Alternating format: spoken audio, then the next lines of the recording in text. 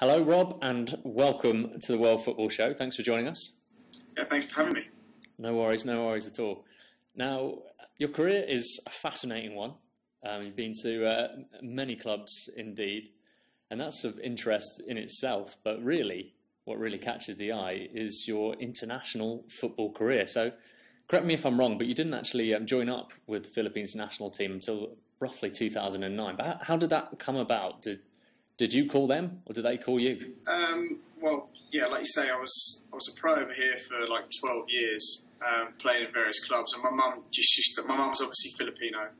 My dad's English. And my mum just used to pester me constantly throughout my career, saying you should, get in touch with the Philippines and see if they've got a national team or whatever. Let's see what the opportunities are there. And just kind of, just said, yeah, man, I'll do it. So I'll do it one day. And then, it was basically just to kind of shut her up, really. I just sent, someone made contact with me on through Facebook, funnily enough.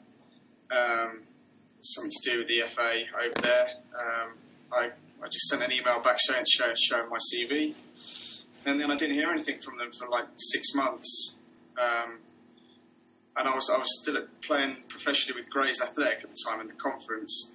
And then out of the blue, I had a phone call from the president of the Philippine Football Federation.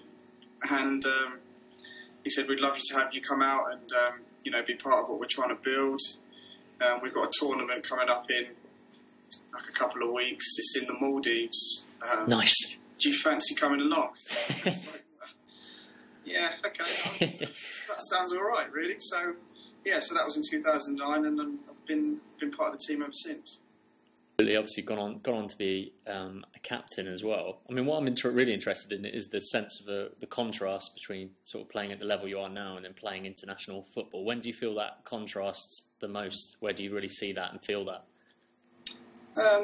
It's a bit weird, really, because there's a big difference between the two.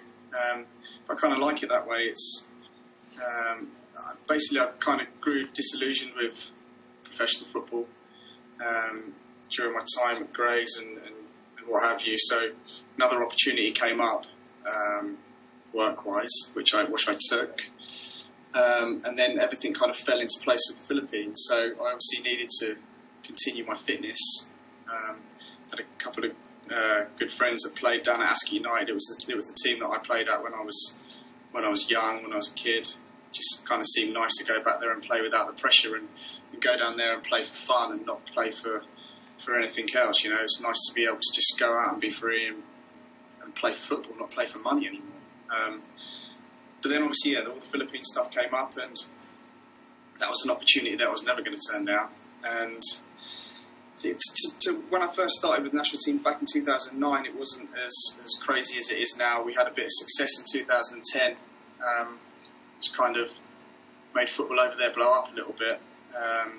And ever since then, it really is kind of come over here and come back to the UK and just get on and be a dad, father of two, living in Oxfordshire, and then flying out every now and again to the Philippines where you're playing in front of crowds of 50, 60, 70,000. Wow. It's a bit crazy at times, but it's been a hell of a journey, and it's been a really good ride, a really good adventure. We were basically known as the Whipping Boys, really.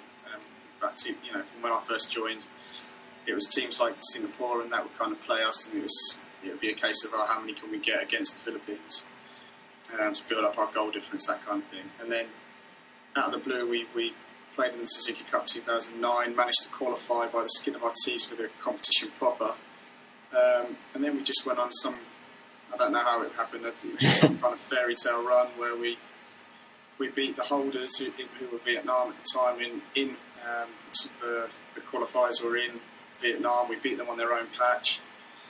Drew with Singapore, managed to get to the semi-finals, and then it's literally from that moment, from when we beat Vietnam back in 2009 to now, the change in football in the Philippines has just been unbelievable. There's a professional league out there now.